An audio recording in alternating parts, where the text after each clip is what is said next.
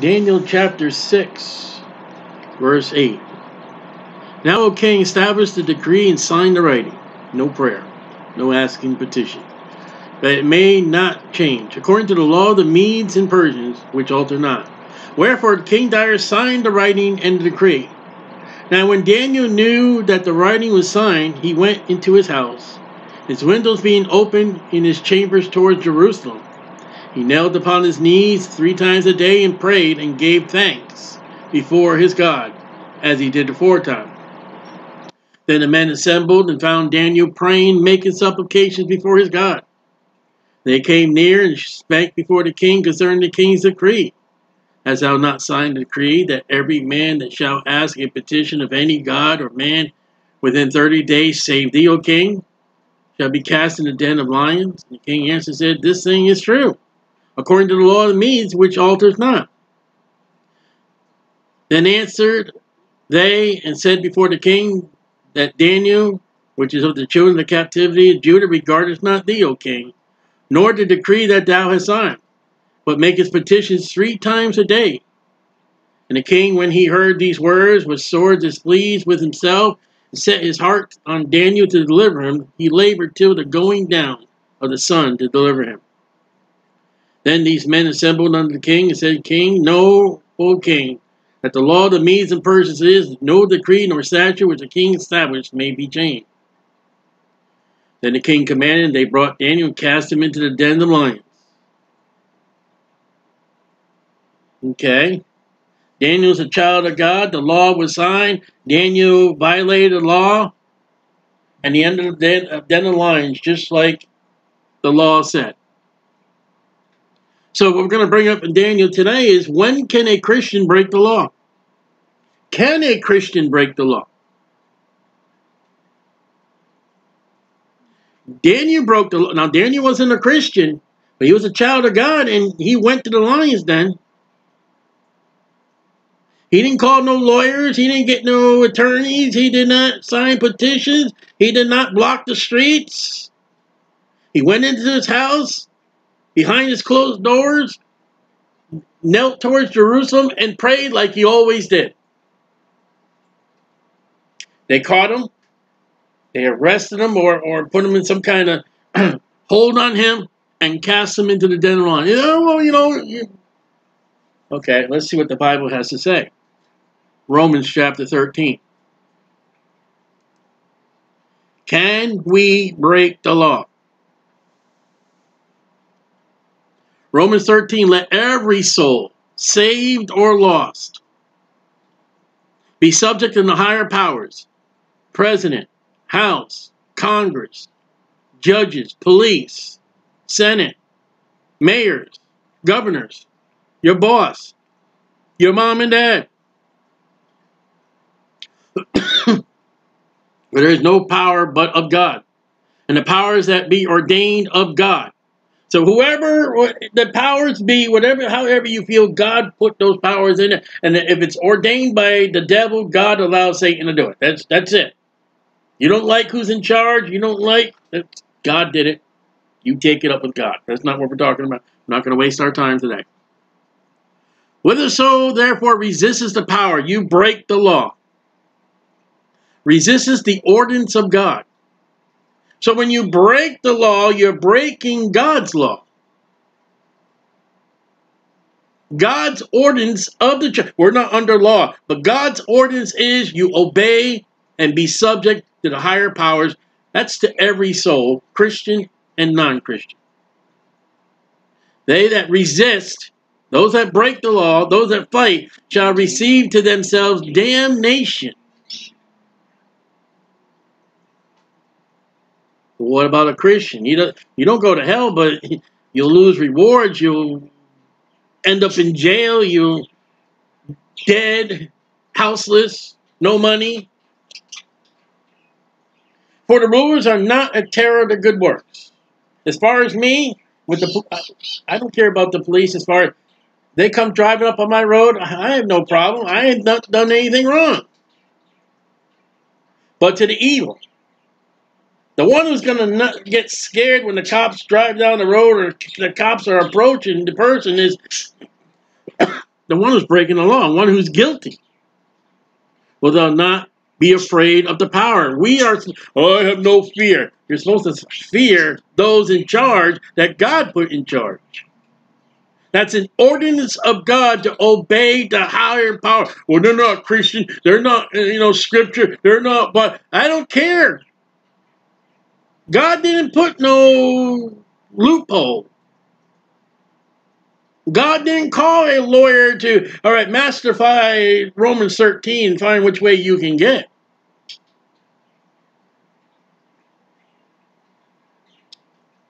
Do that which is good. Thou shalt have praise of the saints. People enjoy those who do good. For he is a minister of God to thee for good. That's the power. Whoever the power is, it's above your head. They are a minister.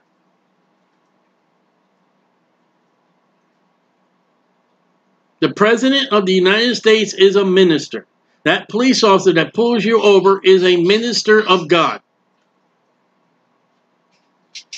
But if thou do that which is evil, you're going to break the law, be afraid.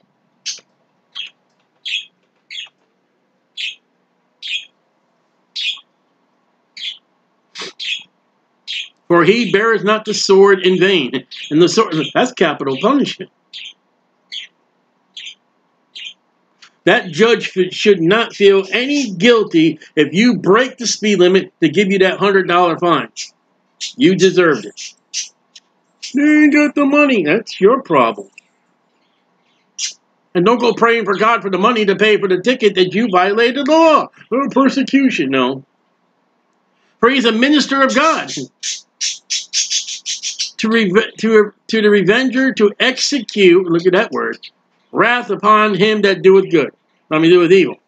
Good, that's what the world today. So for a Christian and for the unsaved, Paul says, obey the power. You don't like the powers, that's your tough luck. Obey them. Paul did not give us anything about how you feel or your opinion. I don't care what you think. We're not asking your personal opinion. You take your opinion and go put some right guard on it. Paul says, obey the government. And Paul is writing under Nero.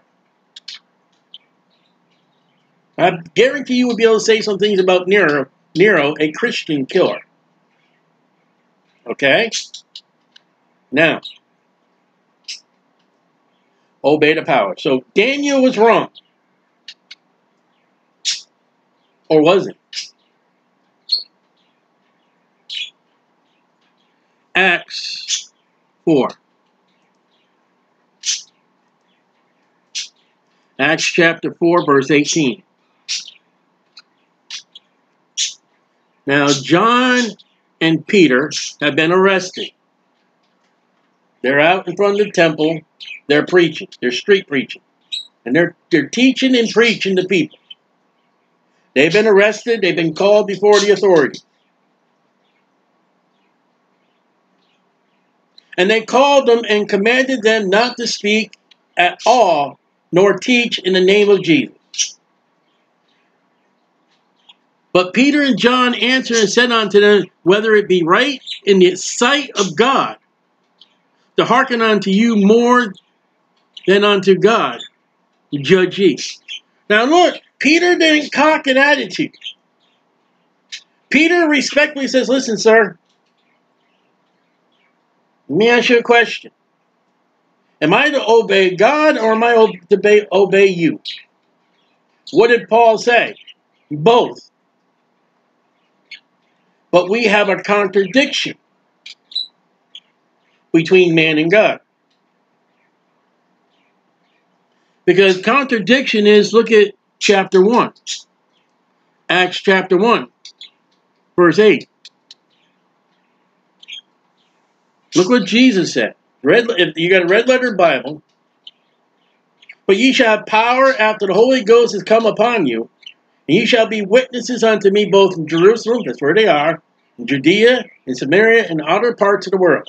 Jesus said in Mark 16, go in the world and preach preach the gospel. In Acts chapter 4, verse 18, they say not to teach the name of Jesus. That violates what Jesus said, preach the gospel. You can't preach the gospel without mentioning the name of Jesus. Jesus said, you're to be a witness to me in Jerusalem. This is where they are in Jerusalem. You can't be a witness of Jesus without mentioning the name of Jesus. So we have a conflict between God and man. And remember, this is the religious people telling Peter and John. And they respectfully, they didn't block the roads. They didn't go with their camel having a big flag, F Biden. That's not my president. I'm not going to take the shot. They say, sir, do we obey God or do we obey you? Paul said, obey the powers that be. Speeding is proper for the government to get you. It's a violation of the law. Being caught in someone's house when you've not been invited is trespass. You find that in the law. There used to be a crime in America way back when. If you were caught with another man's wife, that was a crime. Not today. They do it on television. But that was a crime. Rape is a crime. There were even laws, they're still on the books, by the way, many of them. There are laws in places where I came from, Connecticut, and here in Daytona Beach. It is illegal to spit on the sidewalk, though they don't obey it. If a cop sees you spit on the sidewalk in Daytona Beach or where we come from, Connecticut, he has the right to give you, well, that's an old, outdated law. It's okay. It's on the books. What was Daniel's case? The king wrote a law and he couldn't change it. You know, you're not supposed to talk on the cell phone. Well, no one ever gets caught. But Christian, if you get caught, nobody else, if you get caught. Maybe the devil went up to God, Job 1 and 2, and said, hey, look at that guy. He thinks he's so great. Said, all right, well, I'll watch this, Mr. Satan. Caught you on the phone. Well, look at everybody else. I don't care. You got caught. What's the law say? Don't talk on the phone while driving. We got Bike Week right now, and there are signs that go up in Daytona Beach, believe it or not, please ride quietly. They're not doing that. And if that police officer came up to you, you got your bike, and he gives you a ticket, what's the problem? We got signs that just don't be quiet. Well, Mr. Christian. I mean, these Christian Bikers Association, they get a ticket for having a loud bike, and that's the law. It's on the record. Believe it or not, Daytona Beach, there's a law for indecency. In the law books, if you see a part of a woman's body, it's described almost measurements. If you violate that law, you can get a ticket or get arrested or whatever. Well, be if a Christian woman violates that law, but... So Peter and John are faced with an issue. We're going to obey God. We're going to obey Paul. The people. Now, Paul had not written Romans 13 yet. Okay, Acts chapter 5. He said, well, that went away. Acts chapter 5, verse 25.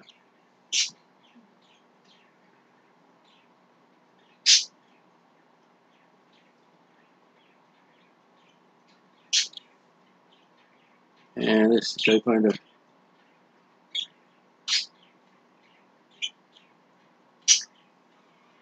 All right, 5:9, Peter. He's arrested for preaching and teaching Jesus. 5:25. Then came one and told him, say, behold, the men whom ye put in prison are standing in the temple teaching the people. Uh-oh. Well, what did he say in chapter 4? They're violating the law. They went to the captain with the officers and brought them without violence. You see that? Peter and John didn't kick and scream. They didn't park their camels to block the road. When you see a man of God in the Bible, Old Testament or New Testament, when the persecution is going to happen, it does not affect other people in their lives. There are people with that truckers strike. They could not get to work.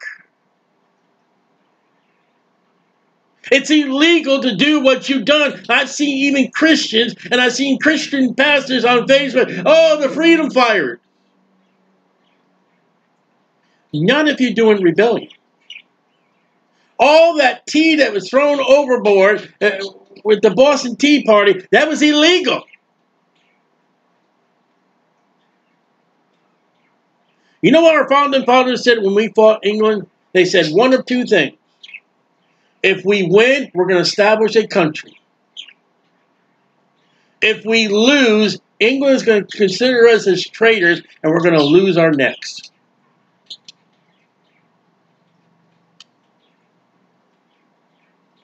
You know, your founding fathers, they had the attitude, we're either going to win or we're going to lose. So here they are. They're preaching. They were told not to preach. Verse 26, then went the captain of the officers and brought them without violence. For they feared the people, lest they should have been stoned. And when they had brought them, they set them before the council or court. And the high priest asked them, said, Did not we straightly command ye,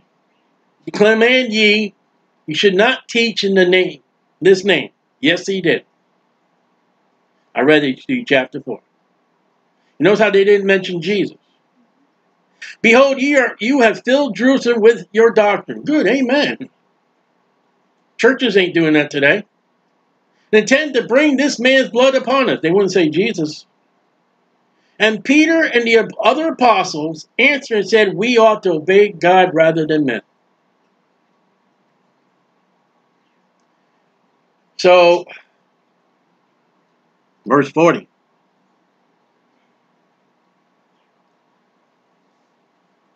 And to him they agreed when they had called the apostles, they bring them back in and beat them.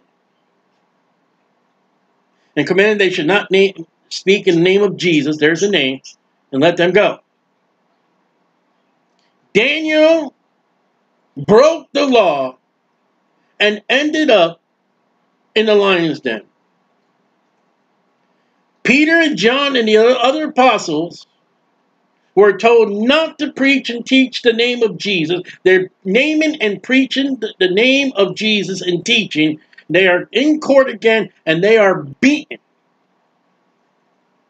And Peter said, we ought to obey God more than man. Paul said, obey the powers that be. And there was no ruckus. There was no violence. I could imagine, you know, Peter was headstrong. Peter was that man. He stuck it out all the time. He's the one that whipped the sword out and cut the guy's ear off. I can imagine Peter said, no, put the handcuffs on. Let's go. No, we don't need a handcuff. You sure? Okay. Come on, John.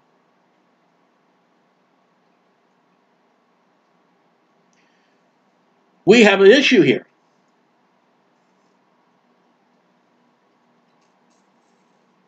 Second Chronicles. Now this is where you have got to 2 Chronicles 6. The Bible says in only one Bible, 2 Chronicles 6:20. Study to show thyself approved unto God, a workman that needs not to be ashamed, rightly dividing the word of truth. This is where you got to know your Bible. You know, we built that ark over there in New Testament book, chapter and verse, please. Well, we wanted the people. Hebrews 11, faith is the substance of things not seen, evidence of things not seen. I forget. I blew that verse, sorry. You know, I haven't seen it, but I hope. You took the faith away from the people. I wonder how much ruckus they ran into. Oh, we want to build this ark. Well, you can't begin. We want to build it. Where does it say in the New Testament? Where does it say for us to build an ark? I guarantee if they had trouble, I don't know if they did, I don't really care, but if they called lawyers and that, they wasted money. Nowhere is a Christian told to go build an ark. We're told to go in all the world and preach. So look at 2 Chronicles 6:20. Now this is Solomon. He's praying. And that eyes, God's eyes may be open unto this house day and night. Well, that house is gone now for Daniel. Upon the place where thou hast said that thou wouldest put thy name there, the temple, Jerusalem. To hearken unto the prayer which thy servant prayeth towards this place. That's Daniel. Prayers towards his place. You notice how it doesn't say house? Because when Daniel does, there is no house. There are Jews today that will pray towards Jerusalem. There's no house. So God, the Holy Spirit, allows for Solomon to say, Lord, if they pray towards this house, please, if they pray towards this place, please hear them and listen. Daniel has a charge by God, you pray. Peter and John, the apostles, said, you go into Jerusalem, never mind Samaria, but you go and you be a testimony and go in the world and preach the gospel. Paul says, obey the powers that be. But when you got a contradiction where somebody, your employer or the government says opposite of what the Bible. Here's another one. Exodus. This just came to mind. Thank you, Lord. Exodus, believe, chapter 1. Look at this one.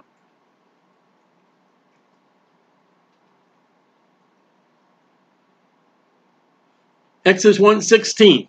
When you do the office of midwife to the Hebrew women, and see them upon their stools, if it be a son, thou shalt kill him. What does God say about killing? Thou shalt not kill.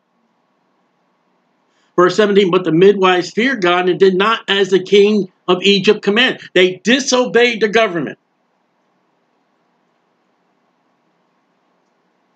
Look at verse 21. And it came to pass because the midwives feared God. Did we see that? You're to fear the government and you're to fear God.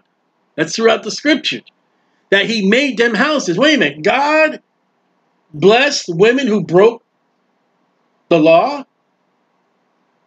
God is going to bless Daniel, who broke the law. Didn't Shadrach, Meshach, Abednego, did they not break the law? They did not bow down before that silver or that gold image, and they were cast into the fiery furnace, and Jesus showed up. Unless you have a modern Bible, but we're not talking about that. I was going to say Daniel. Shadrach, Meshach, Abednego disobeyed the government, and Jesus showed up. Daniel disobeyed the government, and God shut the mouth of the lions. The midwives disobeyed the government, and God gave them houses. Now, don't apply that to the church age today. I'm going to believe God. He's going to give me a house. That'd be some kind of prosperity gospel nonsense. Peter and John and the apostles were told not to preach Jesus, and they preached Jesus. And look at their lives through the book of Acts. Peter and John have books that they authored. John is giving us the great book of Revelation that matches to Daniel. Paul says we're to obey the powers that be. What's going on? Okay. Here's what's going on. I know a church who went out street preaching in a city where we used to live. And there was a flagpole. And the flagpole is right in the middle of the street.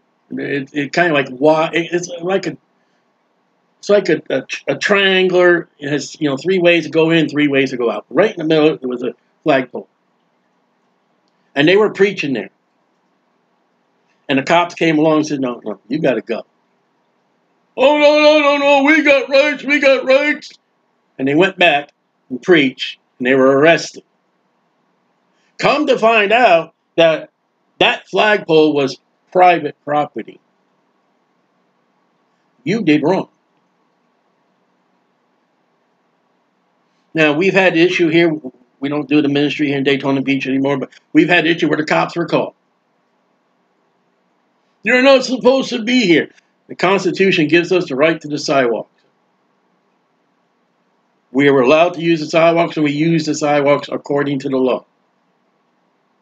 We were even allowed to use the road, which they did not like, because it was our rights. Now, I have been in the grocery store, I'm not going to mention Walmart or anything.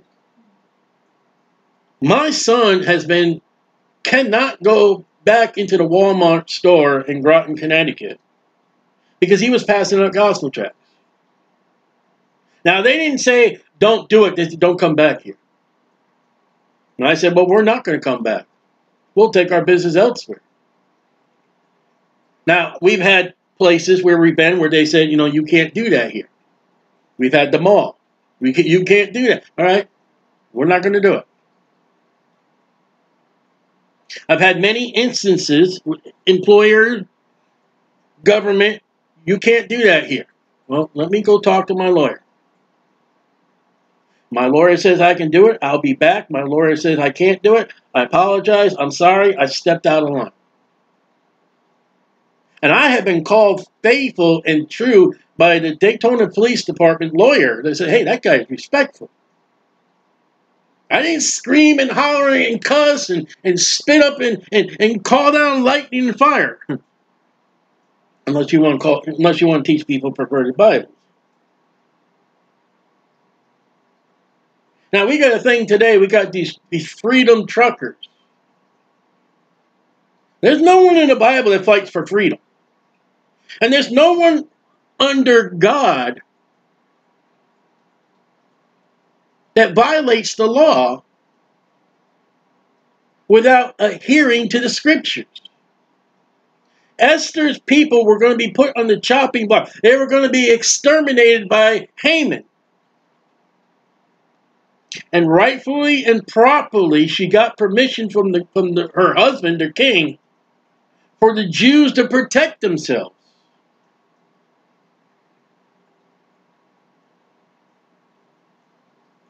And there are areas in this world today, China, Russia, guarantee Korea, there are Christians there. They're about the work of God, but they do not have the liberties we have in America. And when it comes down to, can I break the law being a Christian? You can break the law if it's something that God said to do, that man says not to do, but you're not to be a jerk. Now, if I go on any sidewalk in Daytona Beach, the police know right. I've got that right. But if I step into a business without permission, if I step on someone's property without permission, and I start preaching or I start giving out gospel tracts, they can arrest me. And they would have full right and I would be fully wrong. You can't be a jerk. You're not going to go in the streets of Korea and stand up with the Bible in your hand and start proclaiming the gospel. You're not going to be living too long. Everything has to be smugged in. Everything has to be underground church. Well, COVID-19, well, who said in the Bible that Christians were supposed to have big church houses? Where the Bible stately clarifies to us, through even the Apostle Paul, churches were in their house. Well, we were 6 feet apart. Okay, they say 6 feet apart. We got too many people in our living room. We got to have another church so we can have more people. Oh, no, we got to have a big church. All right, shut your doors. And many are not open. There are Christians today, I don't have a job, I'm not making no money. Well, why not? What happened? I'm not taking the vaccine. That's your stupidity. He's not my... Yes, he is. Show me a book, a chapter, and a verse where it says not to take a vaccine. Freedom. Oh, yeah, we got it all messed up for freedom. We got a freedom today. We can take our money and we can buy gasoline and we can drive around on our motorcycles. We can do 500 laps of the Daytona 500. We can do 400 laps of the Coca-Cola. We can have the 24-hour race over here at Daytona Beach. And we can have our trucks and our Jeeps. Oh, but COVID-15, or I just don't feel well, we don't use our gas to go to church. There's a family that, for whatever reason, they can't make it to church, and they stay home. Nobody will pick them up. And then you wonder, oh, $4 a gallon of gas. Yeah. And the grocery stores are getting hit because we spend more money for pet food than we do for God and missionaries. Now all of a sudden, all the world is, oh, the Ukraine, the Ukraine, the Ukraine. And how many missionaries have you prayed? How many missionaries have you supported? All for freedom. Find me one freedom fighter in the Bible.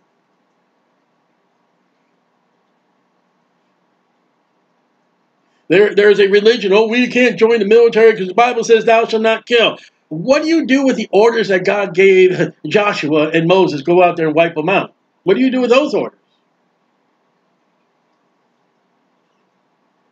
And see, then we turn around, oh, we've been persecuted. We've been persecuted. Have you been persecuted by the Bible?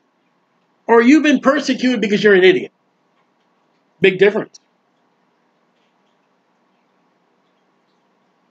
I had one time, we used to have a ministry at the courthouse in Norwich where we used to live. We were out there many years.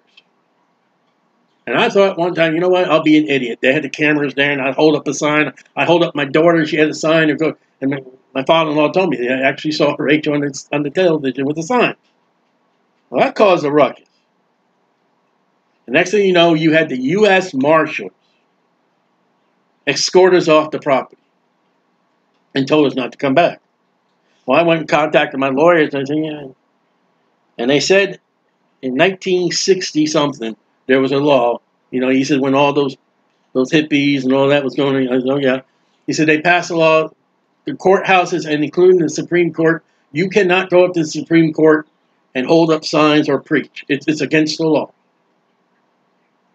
Now, if I or somebody else went to Washington, D.C., and if I stood on the Supreme Court stairs and I started preaching the gospel and I was arrested, that's my fault.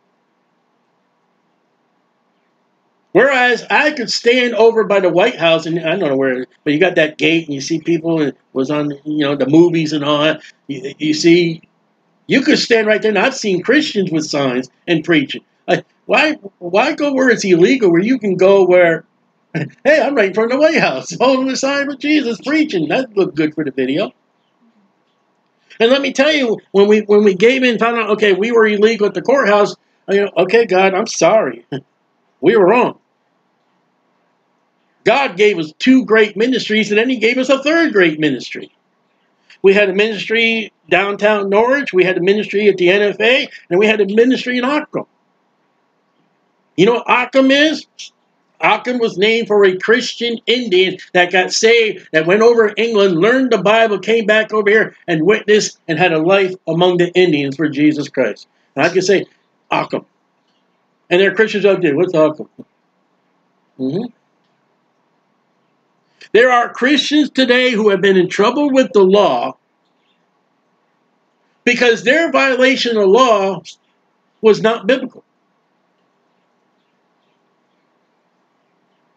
And pretty much the one that is biblical, like Peter and John, they're going to, okay, let's do this respectfully. Let's do this quietly. We don't need to make a run. I mean, what I do is, like I said, I already told the cops, and the cops knew it. They told the police. I'll go home. I had one instance where my lawyer was on the phone with a police officer. My lawyer's like, you want to go to jail? When you end up there, you call me, I'll get you out. That cop said, I'm going to arrest you. If he doesn't leave, he's going to jail. Signed, sealed, and delivered. I told my lawyer, and I told the officer, I said, I'm going to go. I'm going to let my lawyer do what the lawyers do. And the next week, I was back. We were there for 6 years. And I have respect by the police officers. When you act like an idiot, you're not going to get respect. Listen, President Biden will probably go to hell because he won't listen to a Christian witness to him about Jesus, because you other idiots out there in the name of Christianity are jackasses.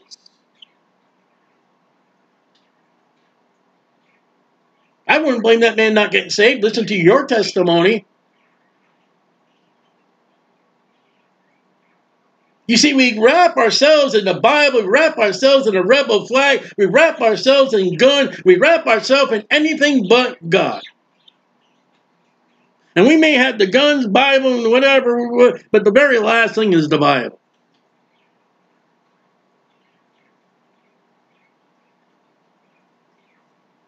Because I've even heard Christians, when I tell them about Romans 13, freedom.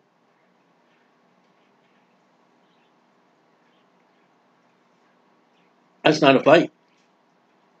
Our soldiers gave us freedom. We got that freedom came from God, and he's going to take it away from you because you ain't giving God the credit.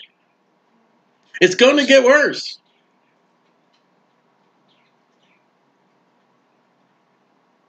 Show me where the midwives in Exodus raise up a ruckus. Show me where Shadrach, Meshach, and Abednego raised up a ruckus. Show me where Daniel went sissy-fitting and crying and boo-hooing, and see where James and John called lawyers. John is on the island of Patmos. Oh, I guess it's for the word of God. Well, I don't know what you're going to do, God, but do what you... All right, I'll give you the book of Revelation. Cool. I'll tell you something else churches don't like. Paying your taxes. I honestly believe every single church should pay taxes. You should not be tax exempt. That's anti-American. Peter, yes, Jesus? Who pays the taxes? Well, common people. I'll tell you what, go down there, go catch a fish. You take that coin, you pay your taxes. What do you do with that? Well, you see, we're exempt because we're a religion. The only resent I see from paying taxes is back when Pharaoh had his priest in Egypt under Joseph. That's the only tax exemption I've seen. Jesus said, render unto Caesar what is Caesar's, render unto God what is God's. That's Romans 13. If it belongs to the government, give it to the government. That includes the laws. If it belongs to God, give it to God. Well, if the government interferes with God, you got to do what God says to do. I'm not done. And also, there were 12 disciples. One of them was a devil, and one of the others was a tax collector. In order to call Mary and Joseph to go to where Jesus was supposed to be born according to the scriptures, Jesus told the Roman government taxation. The Roman government said, gonna tax you. Get to the place where your family is in Jerusalem and in Judah and Israel, and we're going to tax you. And Joseph said, honey, get on the donkey. Let's go. They didn't have no tea parties. They didn't have no wine parties. They had no revolt. They did what the government told them to do. And the government gladly supported them to say, any children about 2 years old will kill them. And God protected them. Now, well, I did what God told me. The government punished me. Oh, you see, you want the houses by the Hebrew midwife. Shadrach, Meshach, and Abednego got the fiery furnace. Daniel got the lion's den. Peter and John got whipped. Now back to chapter 5, Acts chapter 5. Sometimes to do right with God,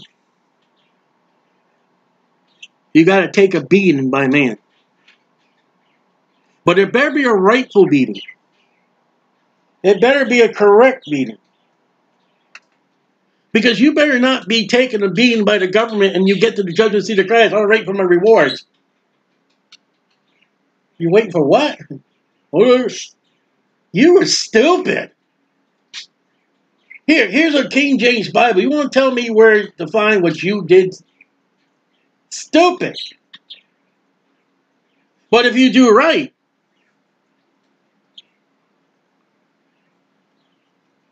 so they were beaten, verse 40, verse 41, and they departed from the presence of the council, rejoicing that they were counted worthy to suffer shame for his name. And daily in the temple in every house cease not to teach and preach Jesus Christ. Why? Jesus said, teach. Jesus said, preach. But our behinds, our back got whipped. Remember a man named Paul? Remember a man named John? Remember Shadrach, Meshach, Abednego? Remember Daniel?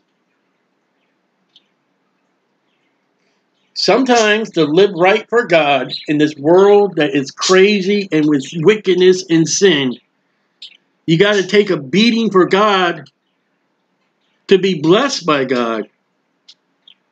But you better make sure that when you take a beating by God, it is right in Scripture, or you're an idiot. And there are plenty of idiots out there. And I've seen videos where they're arrested, they're persecuted, and no, you weren't. You're just being a jerk. And I've seen where Christians doing the service of God, they were arrested, they were arrested according to the government, but into order by God, God would be pleased. And the price of gasoline, and not to get the shot, and all that's not worthy. That doesn't count nothing to Jesus Christ. You are counted as a rebel. Rebels don't get rewarded. It's that plain and simple. So can I break the law? You better know your scripture. You better know what's right and what's wrong. You better know what is godly and what is ungodly.